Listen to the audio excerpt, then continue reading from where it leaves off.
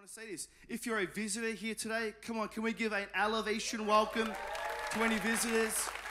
If you're a visitor here today, you are in a great church. You're in a church where you're going to be loved, cared for, where your faith is going to grow. So please, I invite you to join our family. A little bit about myself. My name is Bronson. I'm 45 years of age, and you're probably looking at me and say, he doesn't look a day over 21, but I'm 45. I've been married to my wife, Gabby, for 23 years, and we have 3 children. Joel, who is 16, a son who is 13. His name is Ethan. And then we have another son who is Roman, and he is 6. He's our blessing baby, right? You know what I mean? Yeah, some of us know what we mean, some of you don't. Okay, we can explain it another time. Anyway, that's my family. Not the llamas, the humans. That's my family. And we've got another picture, I think. That's the picture my wife prefers you see. That's the Instagram light, right? The highlight reel, the photo that you have. So that's my family. I grew up as a pastor's kid in the wild, wild west of Melbourne, in the western suburbs, and we were in an area called Sunshine. It used to be called Scumshine. So you know that's a real place to live, and so grew up there as a pastor's kid, loved God, loved the church, but I said this to God, if there's one thing I never want to be, it is a pastor. I said to God, anything but a pastor. Well, here I am. God does a work on our hearts, right? Has anyone had God do a change in your heart over the years? God changed my heart, and here I am, my wife and I, we've been pastoring for 6 years now at our Melbourne West location, and it's been an amazing journey, and there's been highs and lows. We were believing for many years for a building. We moved into our building in February 2020. Does anyone know what happened in 2020? 1 month later, we go into lockdown. Melbourne lockdown too, right? 2 years, and so, but God is good. Can I say to you, no matter what happens, no matter the circumstance or the situation, God is bigger. Come on, He is greater. He is bigger than anything we might face. So can we give God some praise this morning? Come on. He's worthy of our praise.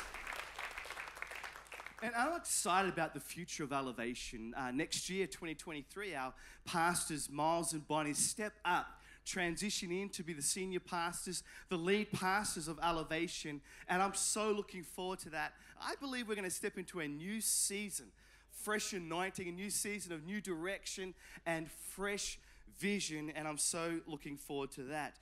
We're actually in a series called Vision. Can you say it with me? Vision. Come on, one more time. Vision.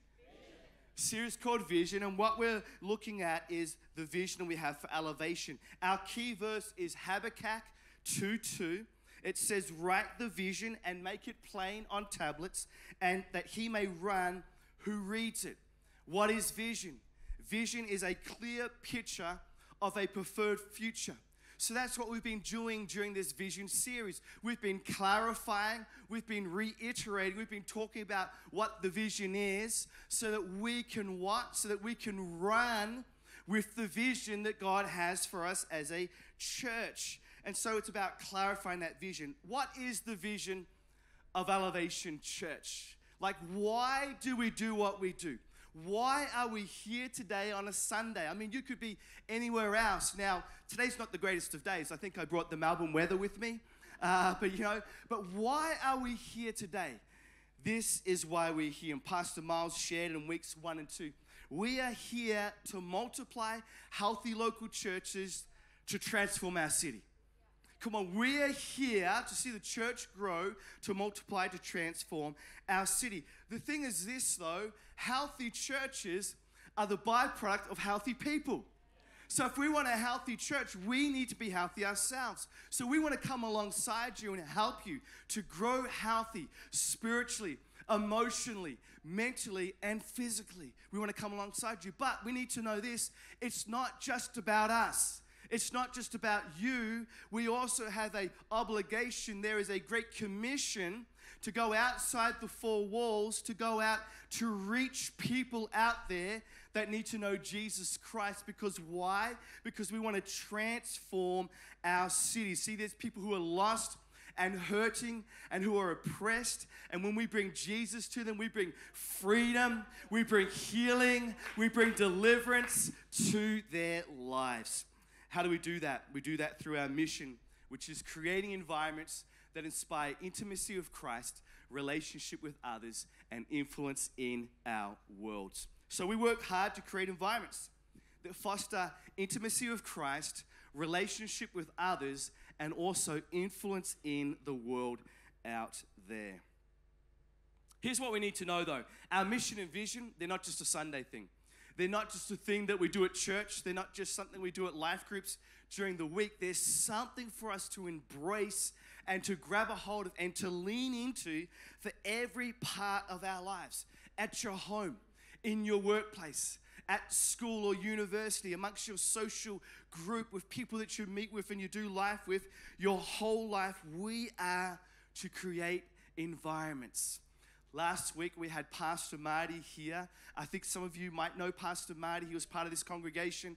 Amazing man of God, great family, his wife Rachel as well. And he shared on the values that we have as Elevation. And values are the characteristics, they're the culture, they are the distinctives of a person or a people, an organization, or a church. And he talked about some of the values of Elevation. And what are the values of Elevation? They're who we are.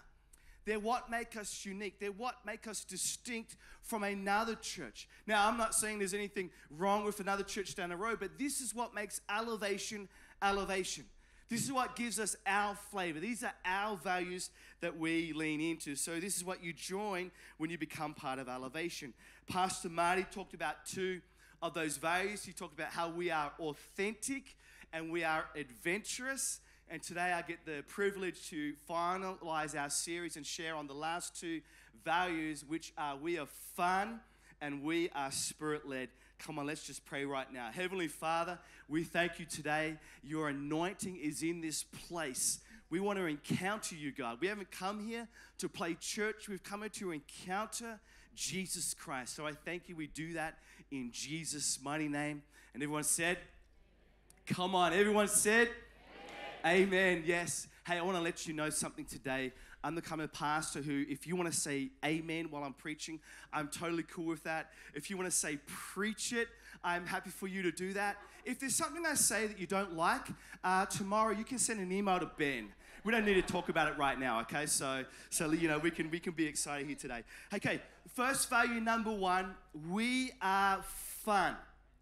We are fun. A mother went to wake up her son one Sunday morning for church. She knocked on the door and she said, son, it's time to wake up. And the son said, hey, I'm not going to church today. I don't feel like it. And the mum said, why don't you feel like going to church today? And he said, I'll give you two reasons. First reason, they don't like me. Second reason, I don't like them. Mum said, okay, fair enough. She said, well, I'm going to give you two reasons why you will go to church. Reason number one, you're 47 years of age. Reason number two, you're the pastor and you're preaching. Come on, we can laugh. Sorry, that's a dad joke. I apologize, forgive me. But I want to say this, it's okay to laugh. It's okay to have fun. It's okay to enjoy life and to enjoy church. See, God created humor. He created laughter. He created us to have fun. What does the Bible say about laughing, about having fun, about being happy? There's so many verses, but I just picked out a couple today. First verse, Ecclesiastes 8:15.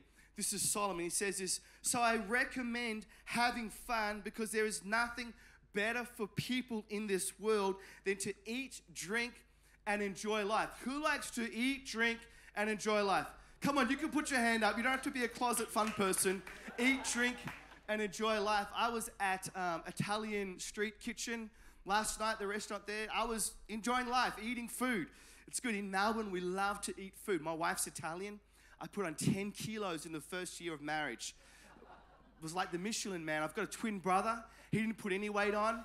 It was like a after and before shot right in front of your eyes in real life. Eat, drink, and enjoy life. That way they will experience some happiness along with all the hard work God gives them under the sun. Life can be hard, but life can also be enjoyed. There can also be fun. Proverbs 15:13. A happy heart makes the face cheerful. A happy heart makes the face cheerful. It shows on our countenance. But heartache crushes the spirit. So in reading these verses, and there are many, many others, go home, look them up today. In reading these verses, I come to the conclusion that God is okay if we have fun in our lives. He is okay with it. Here's the thing, though. Here's the conundrum. Here's the issue. If we were to leave here after church today, if we were to go down to Castle Hill Towers, and I was there last weekend, I saw a movie. If we were to go there and we were to do a survey, pick 10 people, maybe 100 people, random people from all those people who are there shopping, doing whatever they're doing, and we were to ask them this question: do you think Christians are fun? What do you think the answer would be? I would hazard a guess that most people would say, no, I don't think Christians are fun. Now, not if you come to Hills Elevation. Come on, we're fun. But they would say that today. And I got to ask the question, why do people think that? Here's why I think people say that. Too many people think Christianity is boring because too many Christians are boring. I just triggered a few people here this morning. Too many people think Christianity is boring because we, unfortunately, have been boring people. See, if church is full of dead, serious, boring people, I am out of here. And like, I'm a pastor. I don't want to be here. And can I tell you this? Your friends and your family, when you tell them about Jesus, but they look at your life and it's boring, it's dead, you're always complaining, they're like, I don't want anything to do with that Jesus, if that's what following Jesus means. God has called us to be fun. Now, I want to clarify, I want to make this clear. We take what we do seriously, very seriously. At Elevation, we take the message of Jesus very serious. And we take people's eternity seriously. I mean, it is literally life or death. They're not just physical, spiritual. We're talking about people's eternity. So we take it seriously, but we don't take ourselves too seriously. Hey, it's okay to laugh, joke, we have fun. It's okay to tell a joke every now and again, enjoy each other's company. I love how Ben and Michael were talking about that earlier. We enjoy each other's fun, commiserations on the Eels, go the Melbourne Storm. Oh, I got a response. At least I got a laugh. Expecting to get booze. But at Elevation, we are fun. And at my church, it's It's even okay to make fun of each other in a nice Christian way, right? Yeah? Like at my church, I have this thing where I sometimes pronounce words wrong. And so at my church, there's like this running tally. How many words does Bronson get wrong when he's preached today, right? Mispronounce them. And so they tease me about that. And so they're allowed to, you're not. Okay? I don't know you well enough. No, you can tease me if you want to. Chuck Swindoll says this: laughter is the most beautiful and beneficial therapy God ever gave humanity, granted humanity. Medical science is discovering that laughter is one of the key ways to release the feel-good chemicals of dopamine, oxytocin, endorphins. Do we want those feel-good chemicals? Right? They've discovered that as one of the greatest ways to release those chemicals that bring stress relief and enhance our physical and emotional and mental health. We're just discovering this, but God, surprise, surprise, knew this all along. In fact, he said it in his scriptures. Says this in Proverbs 17:22, a cheerful heart is good medicine. Maybe today, if we need some cheer, we need to take some of that medicine, which is to have some laughter in our lives. Now, I want to be authentic today. I want to be real with us this morning. Sometimes in life, we're not in that place of cheerfulness, right? Sometimes in life, it can be hard. It can be tough. Has anyone ever noticed that? Right? Life is just me. Has anyone ever noticed that life can be tough? things can happen. Things can come our way. If you haven't experienced that, I don't want to prophesy over you, but you probably will experience it. Someone will let you down. You won't get that promotion. You'll get that report from the doctor you didn't want to hear. Life can be tough. Sometimes life is not fun. It's sadness. It's pain. It's hurting. Come on, authentic church today, right? It's all those types of things that we might face, and we might not be in a place where we want to be, necessarily cheerful. And why do I say this? Because I have experienced this in my life myself. Loss, heartbreak, believing for something that didn't happen. I've experienced this in my own life. And so today, if you are in that place, when we say that we have fun, that doesn't mean that we are saying to you, you need to put on a fake happy face. That doesn't mean that I am telling you today, hey, just do some fake laughter, right? I'm not asking you to put on a facade this morning, but here's what I want to ask you. Here's what I would sincerely encourage you to do. Here's what I want to do with, all love and compassion. I want to ask you to lean into the scripture and what God says. When we're facing those seasons, see in James 1:2, it says this, consider it pure joy, my brothers and sisters, whenever you face trials of many kinds. And I don't have it up on the screen, but in John 16:33, Jesus says, in this world you will face tribulations. So today, life is going to throw you curveballs. You're going to face trials. We're going to walk through valleys. We're going to have the night come, and it's going to seem maybe like it's an extended period of time, but I want us to look at what Jesus says. In Luke 6:21, he says, blessed are those who are hungry now, for they shall be satisfied. But this next part, blessed are those who weep now, for they shall laugh. And maybe you're in a season today of weeping. That is okay. You're in a place today, a church where people will come alongside you and love you and care for you during that season. But I want to say this today. Jesus says, in fact, I don't say it. Jesus says you may be weeping today, but there is coming a time where God's joy, where God's happiness, His laughter will be upon your life. Whatever life might throw at us, good or bad, we can have an attitude of joy. We can choose happiness. We can lean into being fun. Here's my question today for us Hills. A question for you, a question for myself. Imagine someone was to spend the day for you, spend the day with you from the time you got up to the time you went to sleep. I wonder what they would say about you at the end of that day.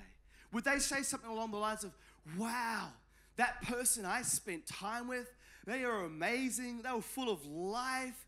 It was amazing to be around them. I feel like my cup has been filled up. I would love to do another day with that person. Or would they perhaps say something along the lines of, OMG, I'm glad that day's over. Like, I'm just so drained now. It's so serious. Everything is so, everything is such a drain. It's such a drag on life. Today, let's embrace our value of being fun. The keys can come, that'd be great. Number 2, we are spirit-led. Say it with me. We are spirit-led. Come on, one more time. We are what? Spirit-led. My youngest child, Roman, who I said is 6, he started school this year, foundation. We call it in Victoria or prep. He started school, and he is learning how to read and write. Any parents here this morning? You remember when your children were reading or writing? Or maybe your kids aren't old enough to do that yet. You'll experience that soon. It's amazing to see someone who can't read start to read. Well, when I was younger, you may not believe this, or maybe you do believe this, I was a big nerd. And I used to read a lot. In fact, my brother and I, we used to get on our bikes and take our bikes down to the library. Some of you are too young to even know what a library is. It's like Amazon, but you have to go there in person, okay? So we used to go to the library and read books, and I can't wait to introduce my son, Roman, to the literary classic books, the Choose Your Own Adventure books. Come on, anyone know what I'm talking about? Come on, let's give the Choose Your Own Adventure books a clap this morning. Literacy classics. If you don't know what a choose your own adventure book is, some of you are like, the eyes have glazed over. Don't know if that's a choose your own adventure or the message, but what's a choose your own adventure? Basically, it's a book where you read it, but you don't read it from start to finish. You read sections at a time, and then you finish a section, and then you get the option to choose where you go next. Choose your own adventure. So let's just say you're reading a book, and maybe you're at the Royal Sydney Easter Show. Did I get that right? The Royal Sydney Easter Show. And you're there, and it'll say something like this after you finish the section. It'll say, go to page 23 if you want to go on the Ferris wheel. Any Ferris wheel people here today? No. Okay. Then it says, go to page 53 if you would like to mortgage your house, sell off your car to buy some show bags for your family. Right? It's expensive. Then it says, turn to page 93 if you want to go see the farm animals. It's a choose your own adventure. You get to choose where you go next. Well, as children of God, there are moments in our life where it's not about us choosing our own adventure. It's actually about us leaning into and being Spirit-led about God's adventure for us. God's adventure for us. What is Spirit-led? Being Spirit-led is to intentionally listen for and make room for God's Spirit to direct our paths. And being Spirit-led is living our normal lives and making allowances for God's Holy Spirit to bring divine interruptions into our day. We see in the Bible this illustrated in Acts 16:6. Paul on a missionary trip says this, and then they went through the region of Phrygia and Galatia. See, we're going to have some of these words now that I mispronounce. Being forbidden by the Holy Spirit to speak the word in Asia. And when they had came to Mysia, they attempted to go into Bithynia. But the Spirit of Jesus did not allow them. So passing by Mysia, they went down to Troas. And a vision appeared to Paul in the night. A man of Macedonia was standing there. And he said to them, come over to Macedonia and help us. And when Paul had seen the vision, immediately we sought to go into Macedonia, concluding that God had called us to preach the gospel to them. Paul was a preacher, itinerant minister, goes around visiting people, planting churches. He's got people to see. He's got contacts, churches he wants to meet. That's what he does. I want to tell you today, you've got your life. What you do, maybe today you're a parent. Maybe you're raising your children. You know, you've got to make the lunches, drop them off at school, read the books to them, get their uniforms ready. Maybe today you're a business owner. You've got staff you've got to manage. You've got, budgets, profit and loss, balance sheets, contracts you've got to do. Maybe today you're at school, university, you're doing postgraduate studies. That's your life, right? We live our normal lives. We do these things. Paul is doing that. And then along the way, God's Spirit comes. Says, hey, you're going this direction, I now want you to go this direction. The Spirit comes to lead him somewhere else. It's a divine interruption. And we often think the way that God is going to divinely interrupt our lives is going to be something big, something huge. And so we're looking for the thunder and the lightning.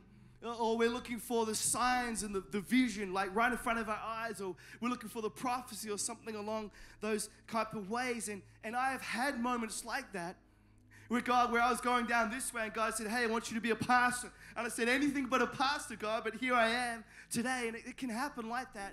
But I found this, and I'm going to say that possibly you have found this as well. The way that God has divinely interrupted my life mostly is in simple divine interruptions. A big Spirit-led looks like this. It's spending more time with someone than you originally planned to because you felt God prompting you to. Back at Melbourne in our church, we lease our facility and we have a landlord, and he's been extremely difficult for us to deal with. So difficult. Lindsay knows, she knows some of the journey. Extremely difficult to deal with. And he's got an opinion about everything. And so some of the things we wanted to do, he said, no, you can't do that. You can do this. And so recently we were at the church and we were talking about some things we were going to do. And he had to be there to sign off on a few things. And I had somewhere to be after this meeting. I had somewhere to go. I had things to do in the afternoon, right? We're busy in life. And as I was finishing the meeting with him, he says, hey, Bronson, can I take some of your time? I want to have a chat with you. I'm like, here we go. And this guy, he can talk. Like, he can talk the hind leg off a dog. Like, he just loves to chat. I'm like, here we go. This is an hour wasted of my time. I've got somewhere to be. And I felt God say, hey, Bronson, take some time to speak to your landlord. And so I'm speaking to the landlord, and we're doing all the formalities, hey, how you been, all that kind of things, the catch up. And then he got to what he wanted to speak to me about. He said, hey, Bronson, I want to talk to you about something. I want to talk to you about my daughter. We're not reconciled at the moment. Our relationship is broken. And there's hurts that she has. There's hurts that I've got. And it's really breaking me up inside. And I just want to be reconciled with her, but she doesn't want to. And I don't know what to do. I don't know who to turn to. I don't have anyone I can speak to. But then I remembered I've got you that I could speak to. And so he shared with me, and so I was able to speak with him, and I was able to pray for him in that moment, right there and then, and speak to him. See, that would not have happened if I had not allowed God to say, hey, listen for my voice, be Spirit-led. See, I could have said to him, I got somewhere to be. Being Spirit-led looks like this. Maybe you're saving up some money for something. Hey, ladies, maybe you're saving up some money for an outfit, right? Yeah? Ooh, all the guys are quiet. Okay, guys, maybe you're saving up money for an outfit. Maybe, guys, you're saving up money for a tool for the shed. Or ladies, maybe you're saving up, for a Makita or a Ryobi or whatever it is for the shed. And God says to you, hey, I want you to take that money. There's someone you know. I want you to bless them. Being Spirit-led is hearing that and being obedient and doing that. See, being Spirit-led is being at church and you remember someone's name is imprinted on your heart or it comes to your mind, and you stop what you're doing in the busyness of your work life and you take 5 minutes or your day to pray for that person. Maybe you send them a text message, you give them a call. That's being Spirit-led. Being Spirit-led is having a bad attitude about something. That person, they said this, and a bad attitude, and then the Holy Spirit says, hey, that's not right. The conviction of the Holy Spirit, hey, you shouldn't be thinking about that. Whatever is pure, whatever is good, whatever is holy, right? Think upon these things. The Holy Spirit calling you out. That's what being Spirit-led is. See, being Spirit-led isn't about being out of control or, just being loose and unprepared. Being Spirit-led isn't about being some, cock-a-doodle-doo, weird, kooky, crazy Christian. Any crazy Christians here today? Not after that. Because so often we think, Spirit-led is got to be over here. We're going to be doing this, crazy. No. Simple. Jesus, God, Holy Spirit, come into my day-to-day life.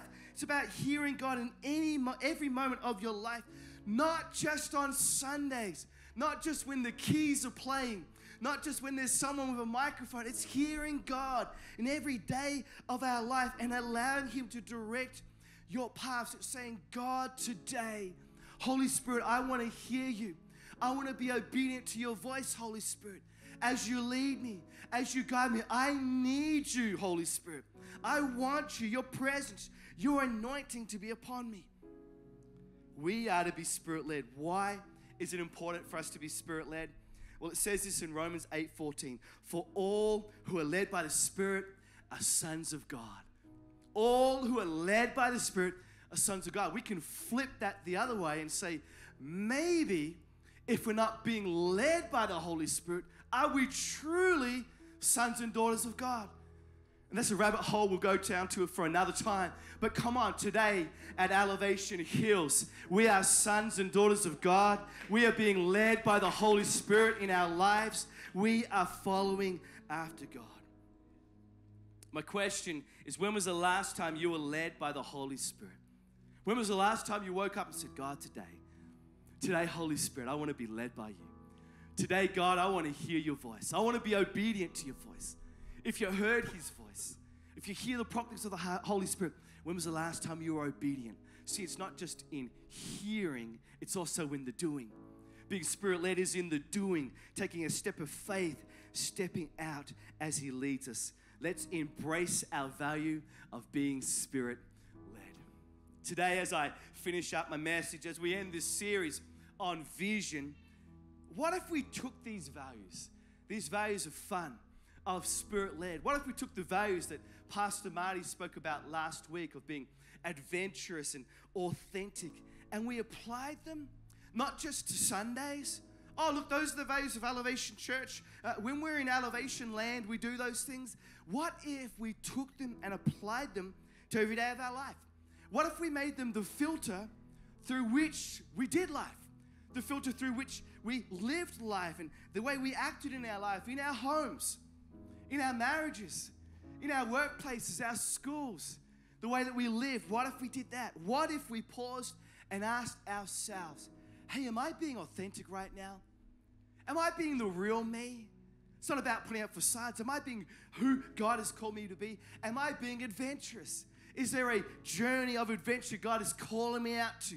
Is there a step of faith that God is calling me to? Am I being fun?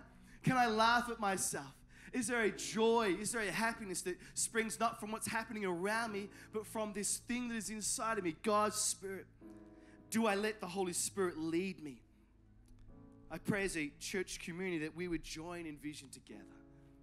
That we would join in our vision together to believe God, to multiply healthy local churches, to transform our cities. Who wants to see hills changed for Jesus? Who wants to see the suburb where you live, where you work, where your kids go to school changed for Jesus, transformed?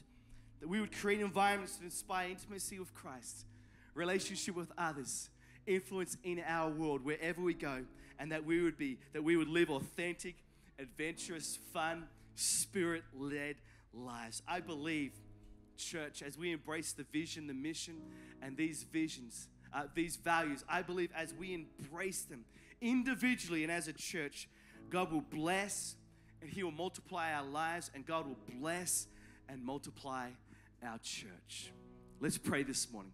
Heavenly Father, we thank you today, Lord God, for your presence here amongst us. Jesus, we those values of fun and Spirit-led today, Lord Jesus, we embrace them, Lord God. Not because we think they are good things, but because we have spent time seeking you. We have spent time in your word. We have spent time saying, hey, what makes us who we are? And these are the values that you have given us, Jesus. We thank you today, Lord God, in this place. Hey, today in this place, maybe today God is calling you to fun. To fun. Can I tell you what fun looks like in real life? It means having hobbies, having things you like to do. It means getting out there and doing things that are enjoyable. You know, it's not all about church, right? It's not all about this every single day of our lives. Let's be real, authentic. So, you know, fun for you is like culture and arts and all those types of things. Do it. If fun for you is camping, going out and hunting and fishing and doing those things, do it. If fun for you is food and coffee and all those types of things, do it. It's good to have things that we enjoy in life. Jesus, today I pray over this church, God. Jesus, your freedom today, Jesus. God, that there is welling up, there is coming a day, Jesus, God, where there is an open heaven, Lord God, for us to say, Jesus, we're alive, Lord God. We're excited, Lord God, not because of what's happening, but because of who you are, Lord Jesus. God, I thank you that we are Spirit-led, Lord Jesus. God, we're not waiting for the big moments. God, we're living in all the moments of life. And we know that, Jesus, you are interested in all of our life, not just our Sundays, not just when we're doing church, but all of our lives. Spirit of God, lead us. Lead us today. Lead your church, God. Lead our families. Lead our marriages. Lead our children. Lead our workplaces, Lord Jesus. Would your anointing come upon us to lead us, Lord Jesus. We would hear your voice. We would know your voice. We would be obedient to step out in faith. Say, God, here I am. Jesus, lead me today. You want me to speak to that person? I'm going to speak to that person. You want me to send a text? You want me to say yes to someone? You want me to bless someone's life? You want me to, I need to change some attitudes in my life. Holy Spirit, I'm being led by you today. I'm going to do those things today, Lord God. Thank you, we're led by you today, Jesus. your Holy Spirit. We thank you, Lord God. Maybe today you're here, and as I've been talking about God and Jesus, and as I've been talking about Him today in this place, if I was to ask you, do you know Jesus? And the question is not, have you heard of Him or have you read about Him? The question is not, do you know about the stories of Jesus? The question is, do you know Him in a personal way? Has there been a moment in your life where you have said, Jesus, I believe in you? Where you have confessed with your mouth, where you have believed in your heart that Jesus came and died for you, rose again, is in heavenly realms, wants to have a relationship with you. Today I'm asking, do you know Jesus like that? And if your response would be, no, I don't know Jesus like that, I want to give you an opportunity right now, right here, in this moment, to know Jesus like that. To give your life to Him, to surrender, to be able to say, hey, I want to live an authentic life. I want to experience the adventure of knowing Jesus. I want this heavenly happiness. I want to be led by God. Today, I want to give you that opportunity. As all eyes are closed, as every head is bowed right now, would you do something for me? Would you do something? And it might take some courage. You might need to be brave. But there are many, many people in here that have made this decision, and they'll be so happy for you. They'll be cheering you on. Would you put your hand up right now? Just say, hey, Bronson, I want to know Jesus. I want to know Jesus in this way. I want to invite Him into my life. This morning to say, Jesus, come into my life. We thank you, God. We're going to pray a prayer together, church.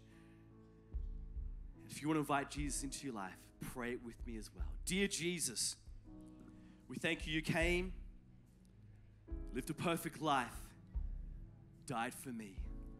But you're not dead. You are risen. I thank you today. I am now risen too. I am a new creation. Come into my life. Be my Savior. In Jesus' name. God, has anyone prayed that prayer this morning today? I thank you that you would come upon them right now in a powerful way. Holy Spirit, let them know that their life is changed. Let them know that they are now on a journey with you, Lord God. I thank you this week. Transform their lives in Jesus' mighty name. And everyone said, come on, everyone said, let's give God some praise this morning.